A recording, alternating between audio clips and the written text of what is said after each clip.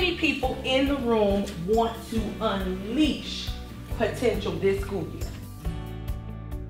As a first-year principal, I was looking for a way to do something different to engage our staff.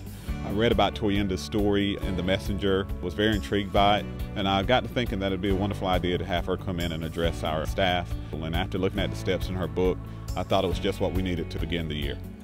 It made me think about everything I've done in my job here at Hartsville High School. The one that really touched base with me was Enlist. I have a hard time asking other people for help, and it just really made me think, okay, if I want to achieve this, then I have to follow these steps, enlist the help of others to achieve the goals that I want to achieve. I've learned that there's this huge gap between knowing what we should be doing and doing what we should be doing. We talked about some of our goals for the upcoming school year, and these are opportunities for us to grow.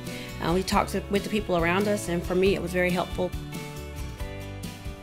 Toyinda's book, Unleash Your Potential, would be a wonderful asset to people in really every field of work, in every walk of life. That's what it's going to take for you to unleash potential. You've got to have control over your life. And what does that mean? It means my classroom space, it means my athletic space, it means my administrative space.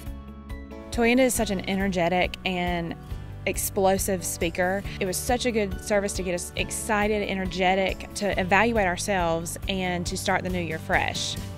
Hopeful that the book will help us get started in the next 3, 6, 9, 12 months. We'll be able to see some definite change in the school.